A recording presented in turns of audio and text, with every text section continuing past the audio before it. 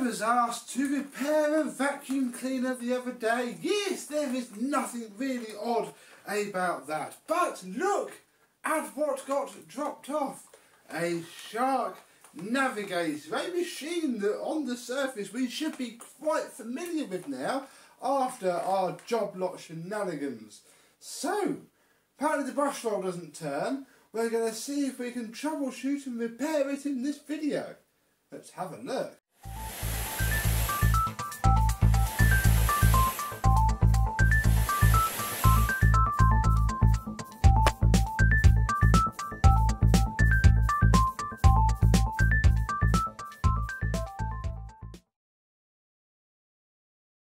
Yes, hello my vacuum cleaner chums, how are you today? Yes, first thing we're going to do is check whether the lady was telling me the truth or not, because this could always make things different.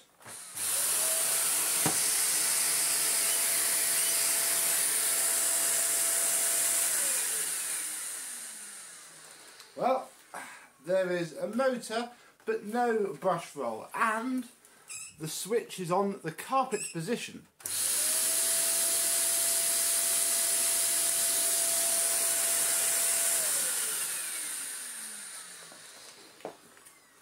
Which is exactly what she said was wrong with it. Come on, wand. Crikey. What I want to do is take this out.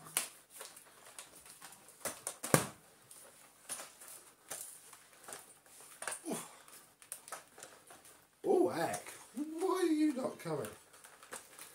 Oh my goodness. Right, well, we also have a completely torn inner hose, but that's not the biggest issue in the world. I'm slightly concerned as to why this isn't coming out. The button does not seem to be releasing it, so we're going to have to do it the manual way. We'll take this bit off. Can we take this bit off? Yes, we can. That seems okay. Move that off there, because I couldn't quite, there was just no sign of any life at all. I mean, that's not saying much, but I couldn't hear the motor spinning, so I want to eliminate the wand first of all. So we'll push this button in and then pull our wand out. Yes, something is definitely broken on there. It's probably jammed up inside because that's turning fine. Ah, there we go. Look. It's just gummed up because it's a Shark, and that's what they do. What I was checking was that the connectors in there haven't been on fire, which they have not. So very, very interesting. I can already roughly work out what's going on, I think, because there's also no headlight on there. So we shall put the hose straight into there. We'll put you onto here.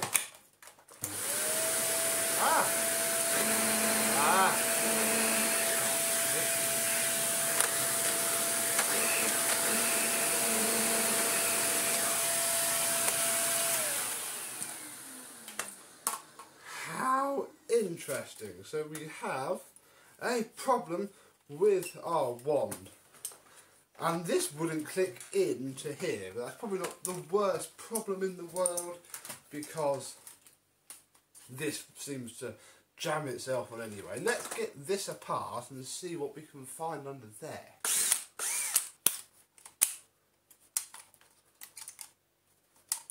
So that's how this works. It's just a bar and then the standard Shark angled plastic there. Give that little drop of oil in a second. But what I want to get out is the power connector. Two more, oh, here we go, look, more swapping around of little tiny screwdriver bits.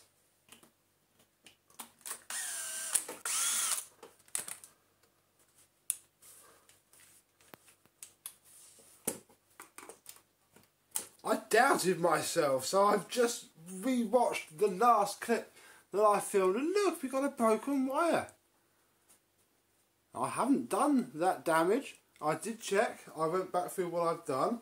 I reckon that's caught itself when it was made, or it's been apart before, which is why it was jammed, and that snapped that wire, which, considering that works fine, with that off, is very telling indeed. The problem is going to be fixing it. Oh, I'm going to have to patch a new piece of, oh yeah, wow, and now we run into more shark fun. Oh, all this sort of rubbish, and I've got to strip that back and try and bridge that connection. Oh, focus. Let me try and work out how to do that, and I'll come back.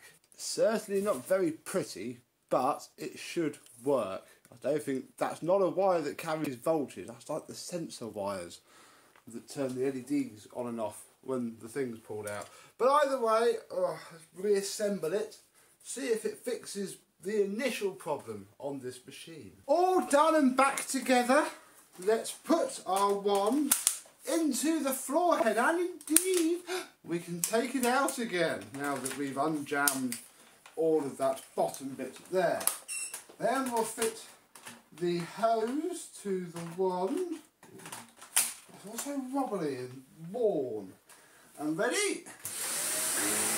Hey!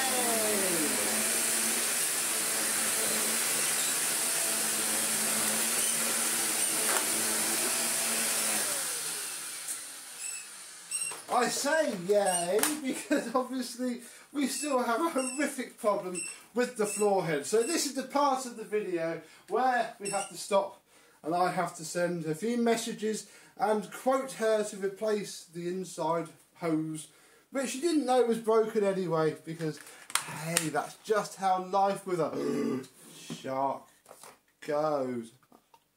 Oh dear. Oh dear, oh dear. Yes, this is typical shark-ness. It really is. I mean, crikey, if she wants any more work doing, we'll give it a clean up, bless it. We'll see what we can do. But yeah, this is where the video stops, and what happens after this happens. Of course, she said yes. Why wouldn't she? She can't use the thing until we've done what we need to do. I've actually just realised that there's a locking thing missing as well. I had that on the job lots that I had, because that is what shark do. So we have a mixture of Torx and crosshead to get out.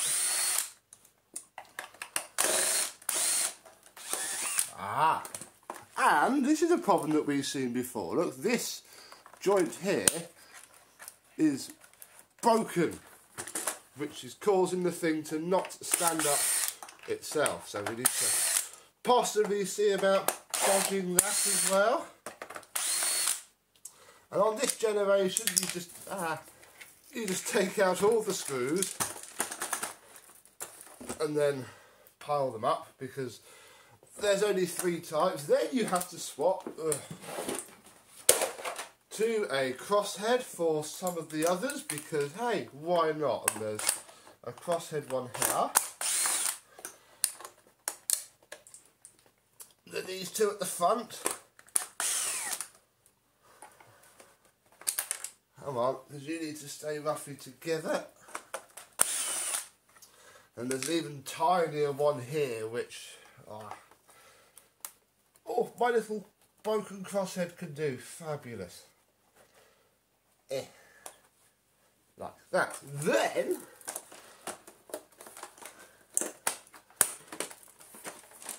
he says, then have I missed a screw? I don't think so. Yes, look, we missed one of those Torx screws there. No, you need to stay open.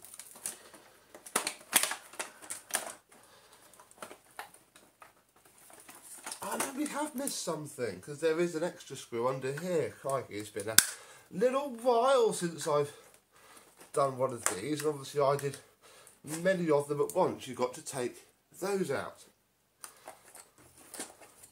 And they're not fixed in, they're just sat in there, minding their own business. Anyway, come on. No, don't go down further. Out.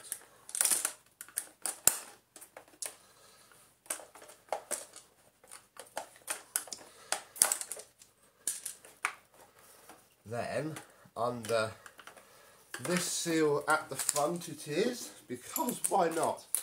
Why put screws in accessible places? You don't want to damage this seal there.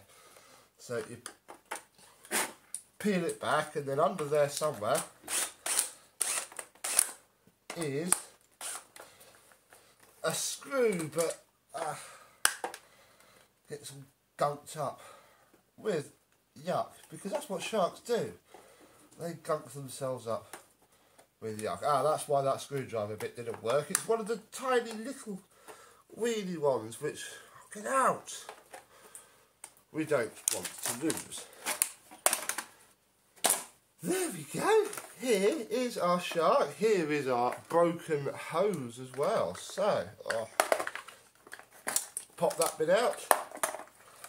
Then we have to get the rest of it out of here, which is always good fun. And on some of the other sharks, you can see where the plastic clips in by undoing something up here, but no, not on this one. We just have to poke and pry until we pull this out. So the easy way to do it is to rip all the rest of the hose out and then just go at it really with your screwdriver, because it's screwed in deep, deep down.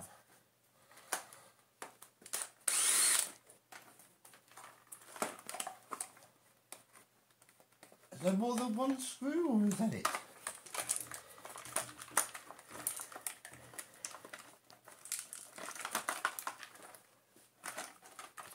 I'm sure there's more than one screw in here. Yeah, there it is.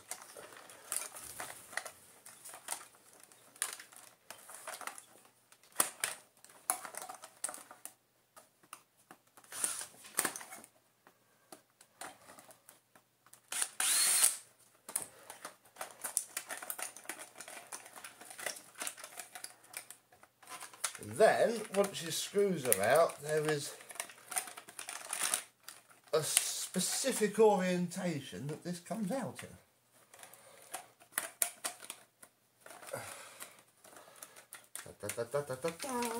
Come on.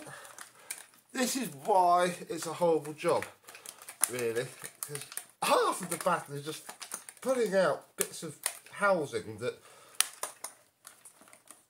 bind up on themselves. It's the modern vacuum cleaner way. Just come out. I'm going to get that out and we'll carry on. There we go, it is out of our hose. We're just going to clean up the recline lock switches, and look, we have a broken piece of housing, which is not good news, but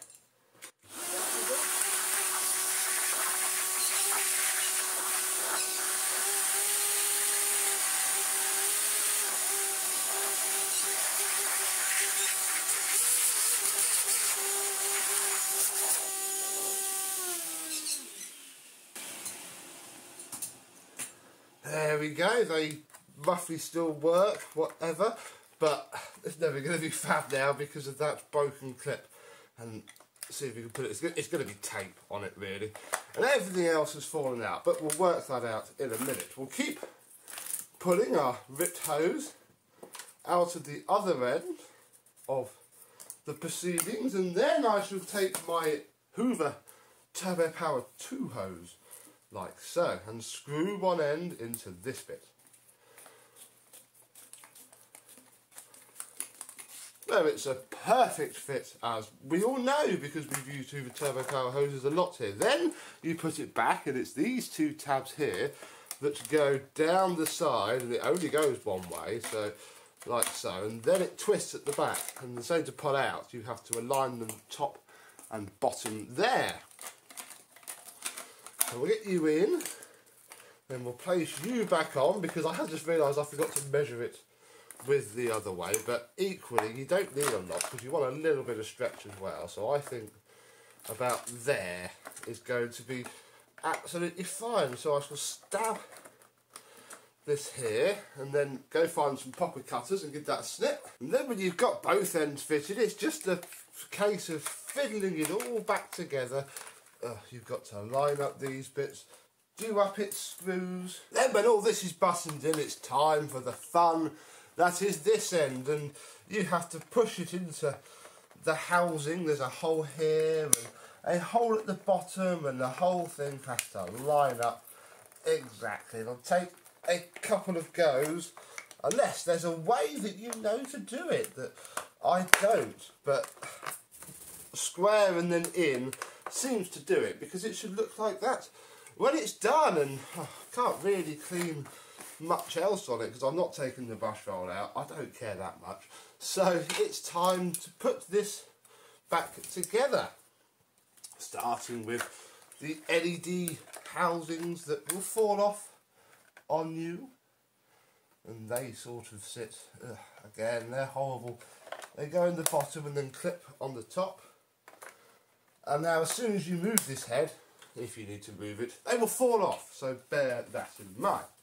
Then making sure that everything down here is sat properly and that the wires are not going to get pinched. Lay the top housing, no wait, don't lay the top housing down. Fit this little chap here, which again falls off with fun. It just slots on there like that for the motor. Oh, come on, you will drop down. Oh my goodness, see? Then all the things will fall off as you do it. Come on, I have this down to a fine art. What's wrong with me?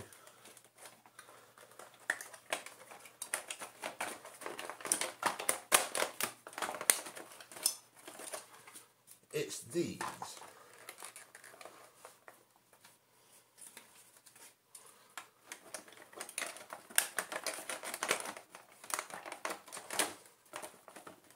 There we go.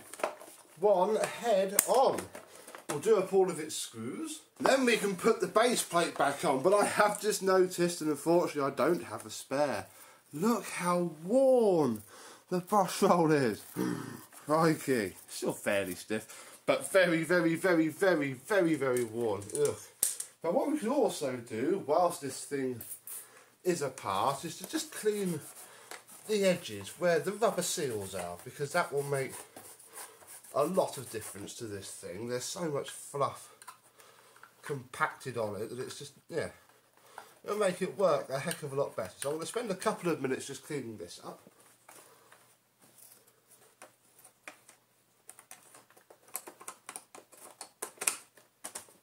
Marvellous. Then we just need to find our random crosshead screws that are dotted around the place and fit them in. I've done the front one. I now can't find the little one that goes in there, which is quite annoying, but we'll do these two front crossheads as well. One there. Ah, here it is. Found your...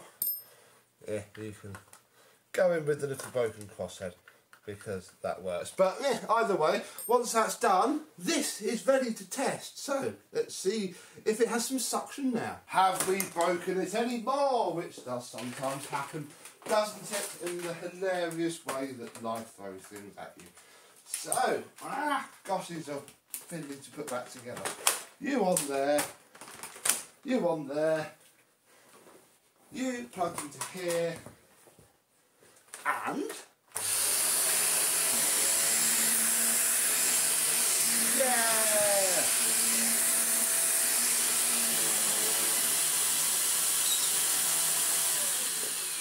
Perfect! It's fine, it stands up. We haven't managed to fix the slightly broken bit of the housing, but we can't because it's broken on a bit that has so much stress. You'd have to basically epoxy the whole head together to do anything, which we're not doing. What we are going to do though, because it is very painfully obvious that this is no good, is clean up, well, everything really. We'll clean up this. I'll give the bin a bit of a wipe down, just because she was going to give this to her son. She's already bought a new vacuum cleaner. If I can fix this up, she's going to give it to her son, who's something for him to have. He's just moved out, and we can't let him have that, can we? So let's change that and clean everything else up.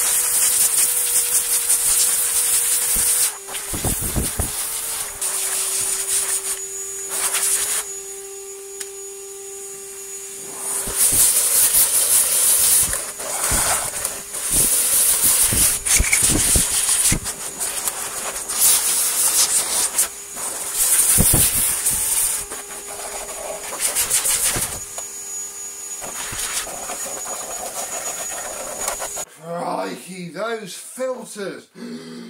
That was perfectly normal really for a shark where nobody checks them and lets them get into that state. Now that did blow out fairly well and would probably go through the washing machine okay. And that's what I'll do, because we are going to fit a new one, because bless you, I quite like this shark. Its red is appealing to me. Plus I have many sets of filters for these, because trying to buy them for my purple apex resulted in 4 sets of these being delivered, 4 sets of them being refunded, and yeah, I have rather than not, so we may as well put them to use. I'll wash those up and I can keep those as a spare and do what I do with Dyson filters, which is always keep some around and then I can just swap.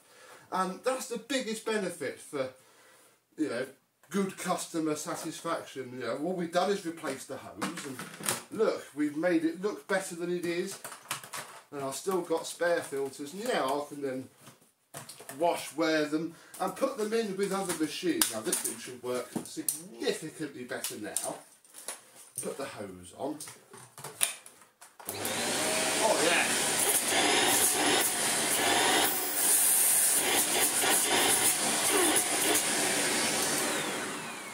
Although, actually that's not gone completely plastered. I think we managed to blow most of the dust out. The rest of the dust is going to be sat around the internal sound deadening, making this thing run a good couple of degrees hotter than it should. But we're not going that deep into it, folks. No way! Jose! Let's just check that our original fix works. Yeah. Oh. Despite its warm brush roll, that thing is going to do okay. So there we are. A quick repair of a broken wand. I think something must have happened down there, which is why it was all jammed up. That is not a place I would usually associate a broken wire with. But hey, we found one, we fixed it, it fixed the problem, and then we gave the thing a well-needed new internal hose, a sort of service, but I haven't been able to fully fix it because of that broken housing. I don't want to epoxy it together, because if it needs more work in the future, I'll just tell her that it exists and to be careful with it. But until then, I'm dragging the hose of the Apex blower over, which came in tremendously handy. There we go. I hope this helps you give your own shark a service. Please do these. This thing was probably only a little while away from burning its motor out and joining the pile of broken sharks. And it's a lovely red colour, which I really quite like. Tell me below, where was this red colour? Because don't forget, all the trim is just interchangeable, as we know. Where was this sold? What store exclusive was the nice pretty red one? And until next time, I will see you soon. Bye bye.